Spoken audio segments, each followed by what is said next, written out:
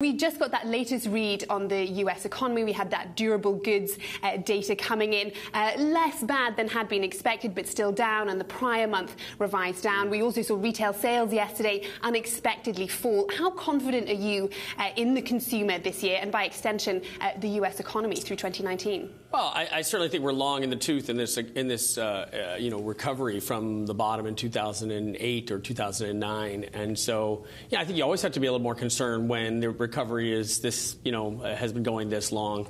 Listen, consumers it is a cyclical time, right? And I think that consumers are smart. I think that they have to realize that their earnings power has to go a lot further in this economy. And so they're being smarter about what they're doing with their money. Certainly, I think you can make the case that people need to be a little bit more aware of their personal finances. And so I think long term we're going to have a massive change in spending patterns? Probably not. But in the short term, could we have a blip or two around consumers sort of pulling in their horns a little bit? Maybe.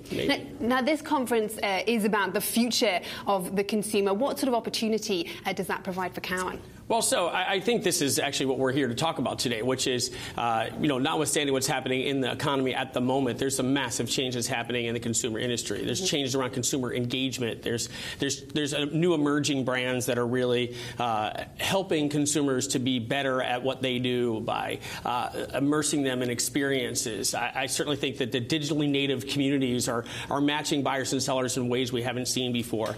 The emergence of health and wellness as a category finally in its own, and I just think that's changing supply chains, and it's changing a lot of different things about how people deliver products and services to the consumer, who is a much smarter consumer than maybe ever before. And so, what we're here to talk about today is that disruption, and there's going to be winners and losers in that game. And do you see particular winners and particular losers? Well, that's the job of our research team, right? Is to pick the winners and losers. I actually think, we've talked a lot about this, right?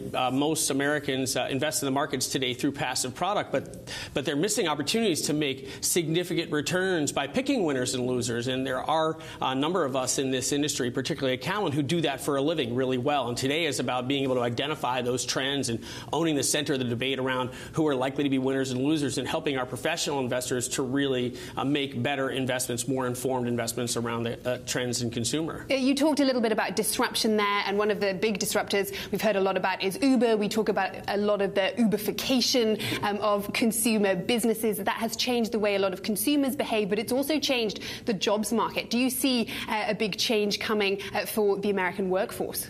Well, so it's evolving, right? We actually have what I like about this group of consumer companies that's emerging in this era is that it's creating space and time. Mm-hmm. So what's interesting is humans are amazing, right? Before email, what did we actually do, right? We had to take time to write letters and go to the post office and do a bunch of other things. And then email comes along, and we're much more efficient at responding. And then Snap comes along, or some short message system comes along, and we're even more efficient. And we create space for ourselves to do other things. And so, when I look at Uberification, or I look at the sharing economy, it's all geared towards creating more space and time for consumers to enjoy themselves, or to work, or to do other things. So I feel like this efficiency element associated with shopping and the consumer experience is actually helping consumers in ways that they can't even imagine.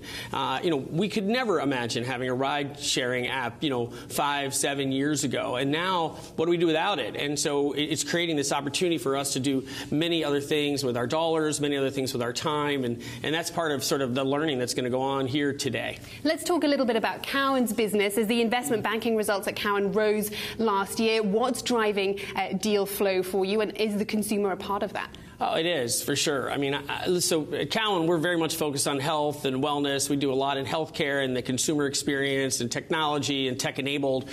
We're all about the emerging economy and really focusing on companies we think can be significant disruptors, certainly in both the private market and the public market. And so for us, this has been a great time. There's a whole host of companies that are doing things across that spectrum that are the specific ones you want to tell us about? Well, I can't talk about specific companies because that's not my purview. But certainly, as we look at the areas we've chosen to engage in around healthcare and consumer and tech and payments and all these amazing places where where the U.S. consumer and the economy is going, that's where we want to be, and that's really where we focus our energies. And it's reflected certainly in our numbers as we've leaned in and put resources towards really exposing ourselves to that growth. One deal that Cowen has reported to be working on is helping the Chinese owner of the dating app Grindr sell itself. This is after it was reported that the Committee on Foreign Investment in the U.S., CFIUS, is concerned about the data that it holds. Are you concerned about growing